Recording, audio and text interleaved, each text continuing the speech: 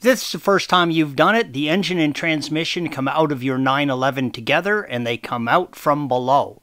So you're going to need to jack up the back of the 911 enough to clear the engine from the bumper. Please follow the link provided at the end of this video for additional assistance with that task. It is very important to remember to disconnect the battery negative cable prior to starting to remove the engine. The starter is connected to the battery at all times, and attempting to remove it when it's live can be hazardous to both the car and yourself. It's also wise to remove the red fuel pump relay from its socket as well. If you decide to work on the electrical system of the car while the engine is out, and you turn on the ignition with the fuel pump relay in place, there is a chance that it could spill gasoline out from the disconnected lines. After the rear of the car is raised and the oil emptied, begin disconnecting the oil lines. The rear hard line connection, shown by the arrow, may be difficult to loosen due to many years of rust and corrosion underneath the car. Be careful not to damage this line when you are applying force to remove it. Use 2 wrenches, one to turn the line and the other to hold the other end of the line steady. Do not apply force to the line itself or you may end up damaging it. The line that connects the oil tank to the engine needs to be completely removed, illustrated by the white arrow. 2 hose clamps connect the line to the bottom of the oil tank and the bottom of the oil filter.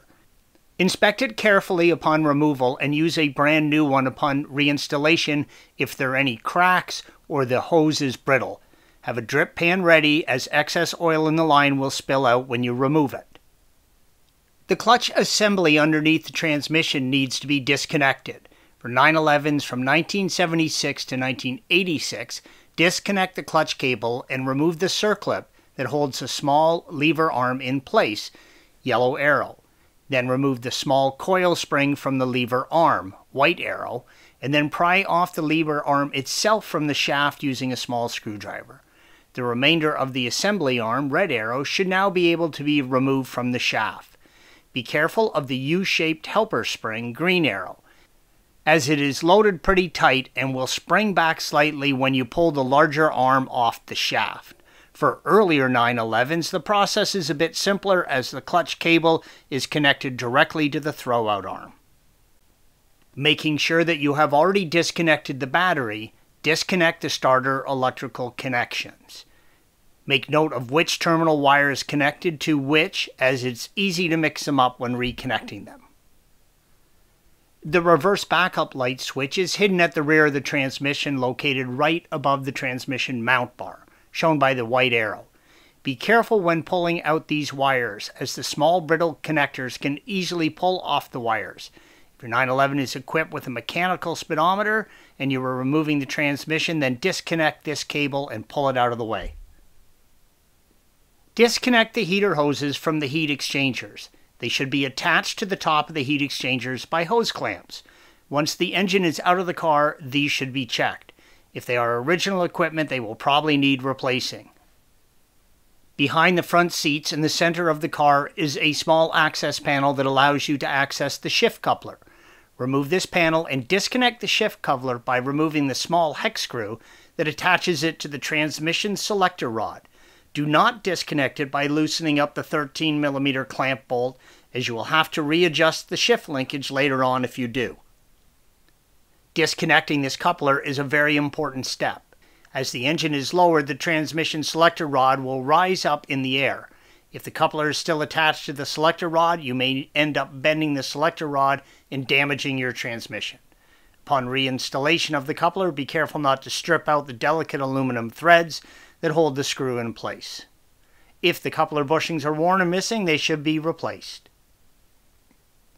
In the engine compartment, disconnect the AC compressor from its mounting bracket and place it over the side of the car.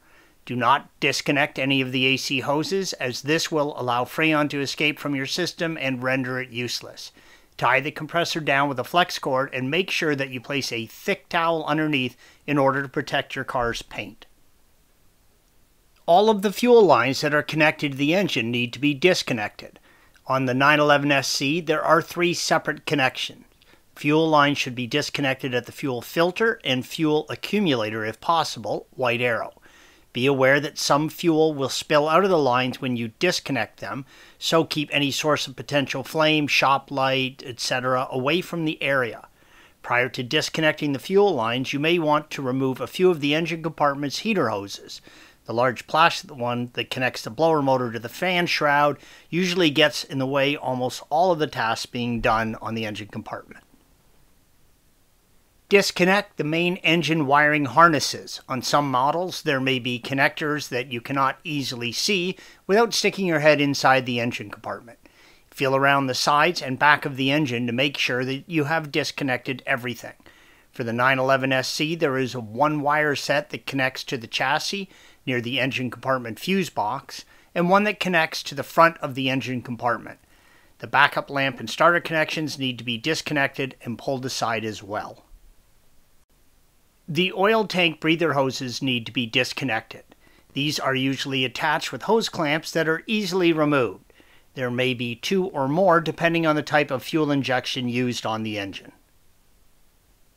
Begin the removal of the accelerator linkage bar by disconnecting it from the bell crank located on the transmission.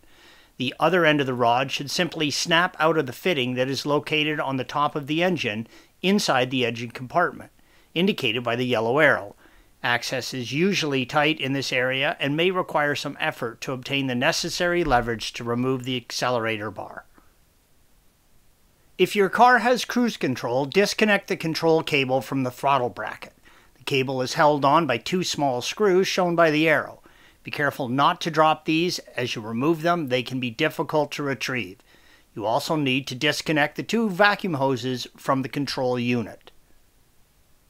The oxygen sensor connector needs to be disconnected. Do not pull on the wire. You will ruin the connection and it's expensive to replace. If you wish to remove the sensor from the exhaust instead, make sure you soak it with some WD-40 overnight to make sure the threads loosen up a bit.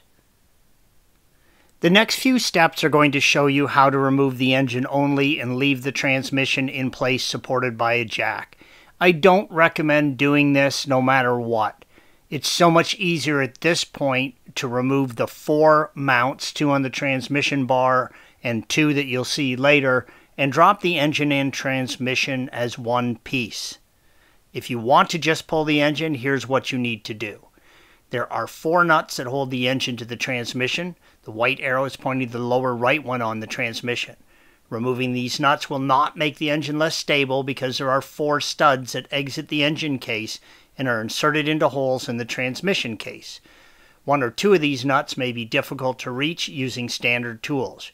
You might need to obtain some extensions and universal socket wrenches in order to obtain the right angle for removal. The 4th nut that keeps the transmission and engine together is also the one nut that holds on the starter. The nut is a 10mm barrel nut and requires a 10mm hex key or socket to remove it. This nut is not visible from any angle, so removal is especially difficult and must be done by feel. The lower barrel nut that holds the starter is similar to the one on top and does not have to be removed in order to remove the engine. If you drop down the engine slightly before removing this nut, you may be able to reach it from inside the engine compartment. Again, I would have skipped the last 2 steps and dropped the engine and transmission together. It is so much easier than trying to access those nuts and bolts we just described while it's in the car. Anyways, if you're going this route, when you're ready to lower the engine, place the floor jack underneath the engine sump plate. Loosen the motor mount bolts located in the center of the motor mounts, white arrows. On the later cars, there are no nuts on the opposite end of the bolts. They are screwed directly into the threaded motor mount bar. It's best to have a friend have a hand on the engine to keep it balanced. If you're pulling the engine and transmission together, you want to place the jack further forward on the engine close to where it mates with the transmission. Once it has lowered enough for the fan to clear the bumper, pull the motor and transmission, or just the motor itself, out from the car. If you need more room, you can jack the car up higher, remove the rear bumper and/or valance, or remove some of the fuel injection in order to make the engine fit underneath the car. Thanks for watching. Be sure to subscribe to our channel and check out another video in this series.